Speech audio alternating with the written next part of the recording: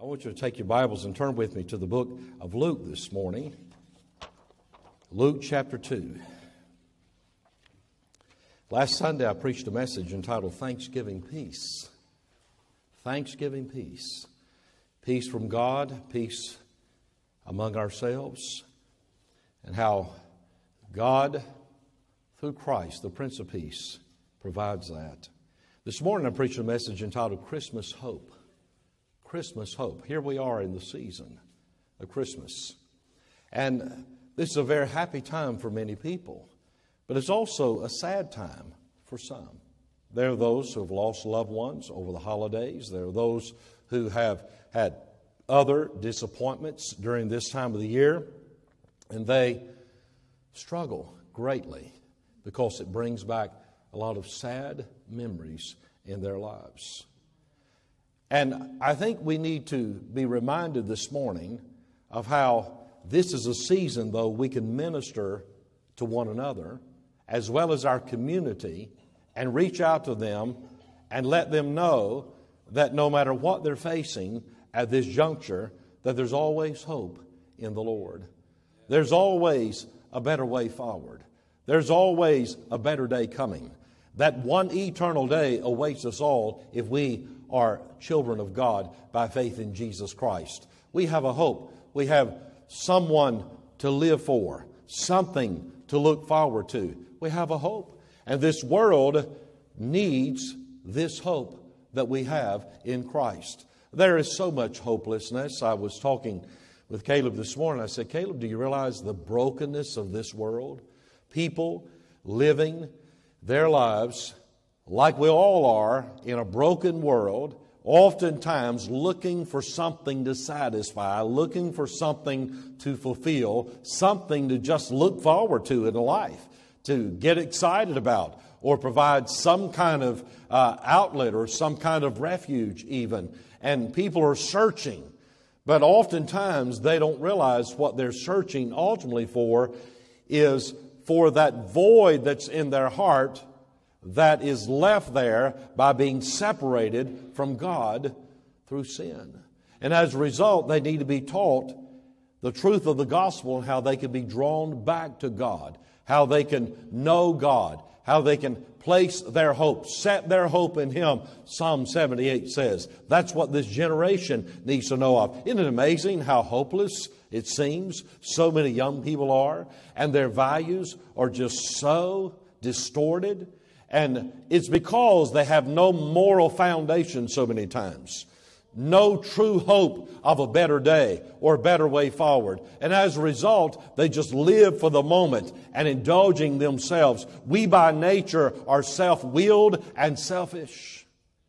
Looking out for ourselves. Christ changes that in us. He changes our heart toward Him and toward others. That's what faith and repentance is all about. And so as we think about this, here we are in this season of Christmas. We read the Christmas story, the birth of Christ in Luke chapter 2, and how all the world should be taxed. There were 27 provinces of the Roman Empire at this time, and they were all called to their respective places so that they might be taxed. There was a census taking every 14 years. And we think about how God providentially put things in place for Christ to be born in Bethlehem right there as the prophecy was given some 700 years prior. Amazing, is it not? You can read of Christ being born of a virgin in Micah chapter 5 and verse 2. You can also read of that in Isaiah chapter 7 and chapter 9, and how He fulfilled the Old Testament prophecy all the way through, specifically as God had said. And yet, as God providentially guided Mary and Joseph here, they came into Bethlehem. There was no room for them in the inn. That was a picture of their poverty and the situation that Christ would be born into. A lot of times people say, well, if I had a better lineage, if I had a better background, if I had a better birth, if I had wealthy parents, if I had a different set of circumstances, I might have been somebody and done something with my life. Christ teaches us that you can have the most meager, disadvantaged beginning, but that doesn't define your future nor your end. God wants us to know that it's not the circumstances of life that determine who we are. It's who we are within that will determine those ultimately in our lives, and it will be able to prevail with the help and the understanding of God. Come what may, the poverty, the rejection, the disappointment, the disadvantages of life. And yet, we read in verse 8 about the shepherds who were keeping watch over their flock by night. I've stood in those shepherd fields there in that area. Amazing sight. And the Bible says in verse 9, "And lo, the angel of the Lord came upon them, and the glory of the Lord shone round about them, and they were sore afraid. And the angel said unto them, Fear not, for behold, I bring you good tidings of great joy, which shall be to all people. For unto you is born this day in the city of David a Savior, which is Christ the Lord." I want you to underline the expression there, a Savior. A Savior. The Bible says, "And thou shalt call his name Jesus, for he shall save his people from their sins." Matthew chapter 1, a Savior, Christmas hope. You know, the greatest hope that men need in this hour is the hope of salvation by faith in Jesus Christ.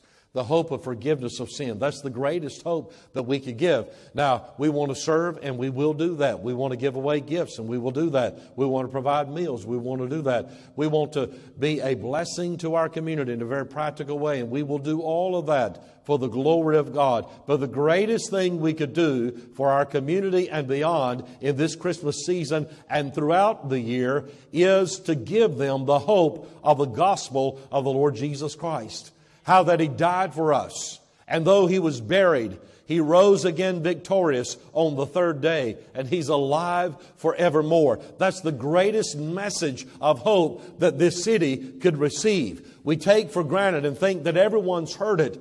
Everyone at least has been in church to some degree in their lives here in this area of the South. And yet that's so not true. If you would go and walk through some of our malls, I'm telling you, you'd be amazed at all the different nationalities now that are represented just walking through the mall in Charlotte. That's amazing, is it not? People are coming from around the world to Charlotte and Monroe, the greater Charlotte area. People everywhere who've never heard a clear presentation of the gospel of Jesus Christ. It is our great privilege, as well as our great responsibility, to get the gospel of Christ out. I wrote this little Christmas booklet a while back entitled The Christmas Story, and it's like a gospel booklet that just tells the reason for the season, who Christ is, why He came, how you can know Him by faith as Savior. You ought to get these and send them as Christmas gifts or cards to people, maybe co-workers, neighbors. Just a little token of appreciation. Just a little Christmas gift to say Merry Christmas to you and your family. A little booklet here tells the Christmas story. We take for granted and we think that everyone knows it, but they do not. They may have heard it in bits and pieces, but there are many that have never heard what it means to trust Christ as one's personal Savior. The greatest thing we could do for our community today and throughout this season is to give them the hope of the gospel in Jesus Christ. Carry gospel tracts with you. Look for an opportunity to be a witness. Look for an opportunity to invite someone to the house of God. Every member, a servant, a witness for God. That's the way this church should be. Everyone praying for the unsaved. Everyone trying to reach out to them. Do you know that people are more open to the gospel now than any other time of the year? I still say Merry Christmas. Amen. And I would encourage you to do the same. I had a young lady say Merry Christmas to me at the grocery store the other day, and I say, thank you very much. Merry Christmas to you. That's a common greeting, has been in our nation for a long, long time, and there's nothing wrong with it. And if I was in another setting where there was something else recognized, then I would just recognize that that's their way. This is something that we, having been given the Christian gospel, have learned to value and appreciate this time of the year, that this celebrates the coming of our Savior, the birth of the Messiah, the Christ, the Anointed One, the Promised One, sent from God. People need to hear this message of hope, and people need to be open to that. And I'll tell you, there are many people who are. And the greatest thing we could do is to give them the hope of the gospel. But a Savior there we see. But the Bible says in verse 10, "Fear not, for I bring you good tidings of great joy." You know, the greatest message you could bring to people is the message of the gospel. There's a Savior. Sin separated us from God. Sin is that which we deal with in our own hearts that results in guilt or emptiness or shame within, a lack of joy or peace in our hearts. But I've got a message for you, good tidings. I've got a good word of hope, a good message to share with you. It's a good tidings of great joy. Hey, there's a way of forgiveness of sin. You don't have to work for it. You don't have to earn it. You don't have to somehow try to let your good outweigh your bad and be better than someone else. Christ accepts you for who you are and where you are. He'll take you where you're at. And He's able to save even from the guttermost to the uttermost. And all of God's people said, what greater tidings could we share in this day? But notice this. The Bible says in verse number 14, as the angel of the heavenly host appeared praising God, they said, "Glory to God in the highest, and on earth peace, goodwill toward men." Underline that, peace, goodwill, peace. Christmas hope. In Christ you find salvation. In Christ, the greatest gift of Christmas, you find true peace. Peace that passes understanding. Peace that is genuine, that is real, that has depth, that is lasting. It's a peace the world cannot give you and the world cannot take from you. It is a peace that God gives, that inward tranquility of soul that comes from believing on Christ, trusting Him, simply trusting, simply resting in Him, knowing that God is in heaven and He's in control and that my life is in His hands. There is no greater place for my life to be than in the hand of the God who made me and saved me by His grace. There's great peace in my heart. So if I have peace in my heart, I can have peace in my home. If we have peace in our hearts, we can have peace in our church. If we have peace in our hearts, we can have peace in our community. The Bible says one of the great reasons that God has saved us and commands us to pray for those in authority, that they might be God-fearing, that they might rule in the fear of God, that they might respect what is right, and that they might punish what is wrong, according to Romans chapter 13, is that we might lead a peaceable life. Think about that. A peaceable life. You think of all the turmoil that's going on in our world. The lack of peace is without is because there's a lack of peace within. But the Bible says there in 1 Timothy chapter 2 that God wants all people to be saved. And He knows that the key to a peaceable life is faith in Jesus Christ. But it's also peace that comes through prayer, through goodwill toward one another. I like how God put this together. Glory to God in the highest, and on earth peace and goodwill toward men. Goodwill. Do you deal with people in goodwill and in good faith? Are you someone that is truthful and trustworthy? Are you honest with people? Notice with me. Hold your place here, but look with me over in Proverbs right quick. Proverbs chapter 25. We read in verse 8. Go not forth hastily to strive, lest thou know not what to do in the end thereof, when thy neighbor hath put thee to shame. Debate thy cause with thy neighbor himself, and discover not a secret to another, lest he that heareth it put thee to shame, and thy infamy turn not away. The Bible says, now be careful just getting up in arms and running to take someone to task or to defend yourself. Go not forth hastily to strive. Sometimes we have partial information. Sometimes we have insufficient or inaccurate information. The Bible calls it evil surmisings. And so we draw wrong conclusions. And then all of a sudden we want to rise up against our neighbor and we want to denounce them or resist them or some way kind of put them down for something that we perceive that they have erred in. And the Bible says be careful about that, because you know what? It may not be what it seems. Everything does not always appear as it really is. And sometimes the way it looks and we're convinced it must be, it is not. So the Bible says we're to deal with each other in good will and in good faith and in good conscience, because we've got to meet God. And if we're wrong with something, or we erred, or we jumped the gun and we made the wrong conclusion, then in the end, that's to our discredit and not our neighbor's. You see? The Bible says be careful about this.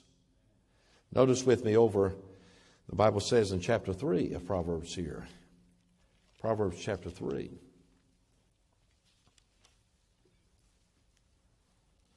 Can you imagine how this would change our communities if we'd just get this down to pat, how Christ is the good news of the gospel?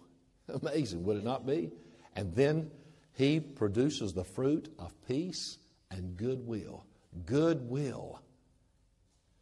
The Bible says in Proverbs chapter 3 and verse 29, devise not evil against thy neighbor, seeing he dwelleth securely by thee. Devise not. Don't scheme. Don't plot. Don't plan. Don't look at them and think, I don't know. I don't trust him or her, or they offended me here, or I think they took it. You better be careful just all that evil surmising, looking at people that way. You see? If you have a suspicious type spirit, that's not going to serve you or anyone else well, much less the Lord. Now, it's one thing to be a skeptic, meaning that you need proof. I'm that by nature. I'm not gullible. I'm not just easily convinced. I'm not just naive and thinking, well, yeah, okay. I'm someone that I want the facts. I want to know. But I do want the facts before I make a decision, because that decision I make is going to affect my life and those whom my life affects, you see. And so I've got to have that right heart and that right spirit, knowing that I'm dealing with others in goodwill. I want what is right by God and by them. I would never take advantage of them. I would never advantage myself by disadvantaging them, because, see, I've got to meet God with that, and that's not right. That's wrong. That's sin. Amen? God will not honor that. I want God to honor my life. I want God to be pleased with my life. And the Bible says, devise not evil against thy neighbor, seeing he dwelleth securely by thee. Can you imagine how many people are counting on you in your own family, in your own household, much less your neighborhood, to be doing what's right? Can you imagine that? Your family members, they're dwelling securely by thee. They're counting on you to be doing what's right. Your co-workers, they're counting on you to be doing what's right. They dwell securely by you. It's just understood. I have confidence in that individual that they have got a good heart toward me. They've got goodwill and good faith in dealing with me, and they would never want to knowingly hurt me and do wrong by me. Amazing, isn't it? Do you know what's amazing as you read in the book of Romans about this matter of how love, if we truly love people, love is fulfilling of the law, because if you love people, you won't knowingly hurt them. You see, you won't steal from them. You won't lie to them. You won't take their life. You understand? You won't take from them what is theirs. You won't be covetous toward that. You see, if we have true love, true goodwill toward others, God will bless that. God will honor that in our lives. It's so easy for us, if we're not careful, to overlook that and to get caught up in the carnal side of who we are by nature, and to give into that, and to strive with others, and to be working against them, always thinking that, you know what, here's what I've learned. What people oftentimes know to be true about themselves, they automatically, because that's the way they see it, think that must be the way everyone else sees it. And if this is the way I see it, they must be seeing it the same way. If this is the way I would handle that, that must be the way they would handle that. And they project that on someone else. And they think, well, this must be the deal. But oftentimes what it is, and they don't realize it, is an indictment upon their own heart, themselves, and not another. That's amazing. I've seen that. That's human nature. And we should never strive with people. There are those that they think, hey, I got to look out for myself. I'm not going to let somebody get one up on me. I'm not going to let somebody pull the wool over my eyes. I believe we ought to be prudent. We ought to be discerning. But I don't believe we need to start there.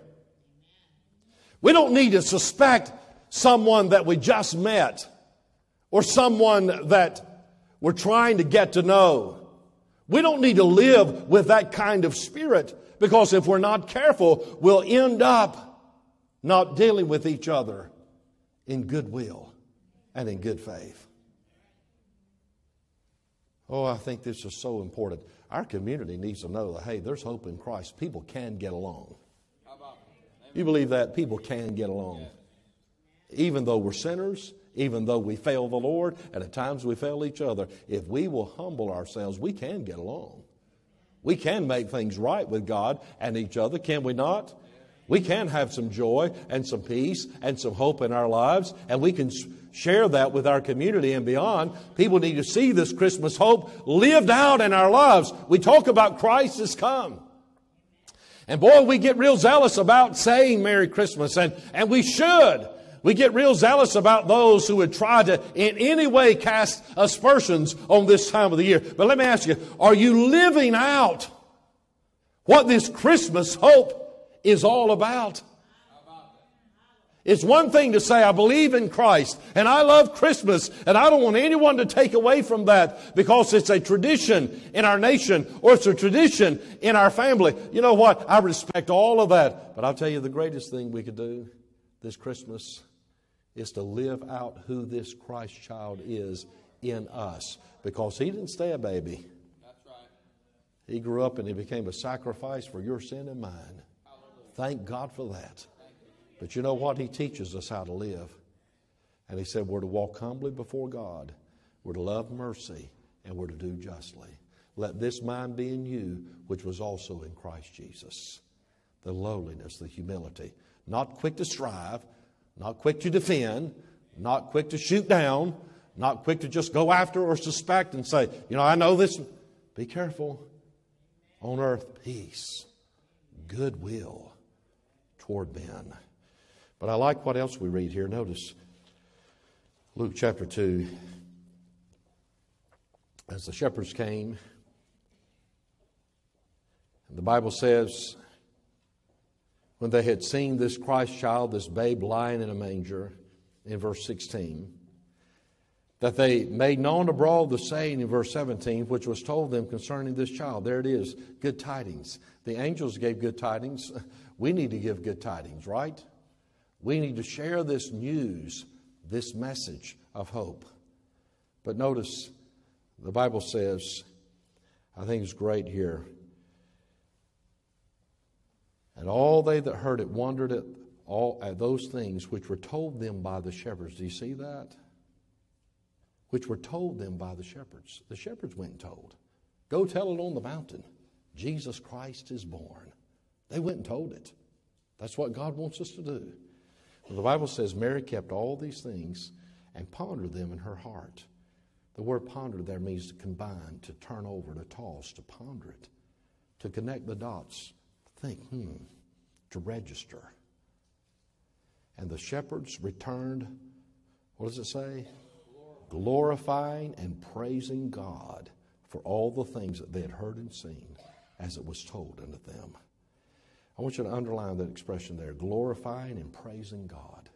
All of us are looking for something or someone to glory in. The Bible says, let him that glorieth glory in the Lord.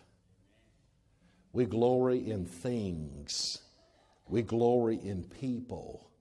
We glory in accomplishments. And you know what? At the end of the day, those things do not last nor satisfy. I can tell you at the time when we won the Little League Championship, when I was 11 years old, that was a glorious day. I have no idea where my little trophy is. It must be in Daddy's barn somewhere. I hadn't seen that thing in years. Isn't that the way things are in this world? If you glory in things of this life alone, it's just for a moment. And then the glory fades. But if you glory in God, the glory gets greater and greater as the years go by. Because He becomes more real. As we understand who He is, our faith grows deeper and deeper for the glory of God. I'm telling you, this is a hope that this world needs. They need someone to glory in. Something more than just winning a ball game or winning a tournament or winning some kind of academic accomplishment. As important and as commendable as all of that is, if that's all we have, we stop short of the true glory we could have. It says, glorifying and praising God. Who are you praising? What are you praising? The fact is that we're not praising enough. Those who do praise are the exception. Those who do not have become the rule. In a land of abundance where we have so much, we never have enough. We have the most forms of communication than we've ever had before, but we never hear from each other. Isn't that amazing? We are in a time of this world where I believe, because we're consumer oriented, and that is what we're indulged with. Oftentimes, the praise to God is so shallow. Because see, if you go after things, here's what you'll find. There'll never be enough. That's right. You'll never have enough. You always want another dollar. You'll want a nicer vehicle. You'll want a nicer this. And there's nothing wrong with nice things. But I'll tell you what, if that's all you've got to glory in, if that's all you got to get excited about, I'm telling you, there's really an emptiness somewhere within. And the sooner you recognize it and admit it to yourself as well as to God, the better off you'll be. Because the hope that we have in this world is not in things that will rot or rust or fade away. And by the way, isn't it amazing? That new car smell. I stopped at Auto Bell recently. They said, you want us to spray this with anything? I said, well, what do you got? They said, we got new car smell. We've got this, we've got that. I said, new car smell. I hadn't smelled that in a long time. I said, I like that. Hey, it's still something about that new car smell, right? I still like it. But after you live a little while, you realize, hey, these things don't last, do they? They truly don't. And can you imagine, I've told the children this, can you imagine the men my age, midlife, they've worked for a while, they've got some things, and it's like, let me show you what I got materially. And I thought, after a while, how long can you drive that car? How far are you going to drive it?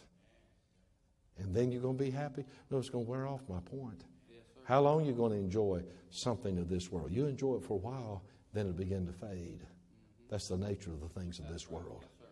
But I'll tell you what, I'd much rather be someone who's found glorying in God and praising His name. You know what I found out about a happy Christian who's got true peace in their heart? They're not only grateful, but they enjoy praising God. And we have different personalities, I know. Some are a little bit more open with that. Some are a little bit more reserved. Some will say amen. Some will shed a tear. Some will raise a hand, and some will just sit there and just be blessed as blessed could be on the inside, and nobody could see it, but they're turning somersaults within. That's okay. Yes, sir. Because it's from the heart, this matter of praise that God is looking for. Praising Him and thanking Him. We've got a lot to be thankful for, do we not? Yes, sir. We surely What would happen if people would come into this church, or they'd find us along the way singing a song or hearing us praising God, standing there at the gas pump, and they're like, wow, what are you happy about? What are you talking about right now? I'm going to tell you how good God's been to me. You never know the doors of opportunity it would open up to you for you to tell it this message of Christmas and this message of hope. Now, as I thought about it, I was talking to Susan the other day, and I was so encouraged. I want you to hear this, and we'll pray. There are other community service organizations, and we appreciate them all and the good that they're doing for our residents and others. But as we partner with different ones and try to help them with certain needs they have, I thought this was interesting, and this would be a blessing to you. Home health equipment such as wheelchairs, shower chairs, walkers have been given from the Harbor House to the Union County seniors in need, free of charge. Isn't that a great blessing? See, the Bible says, let us not love in word only, but in deed also.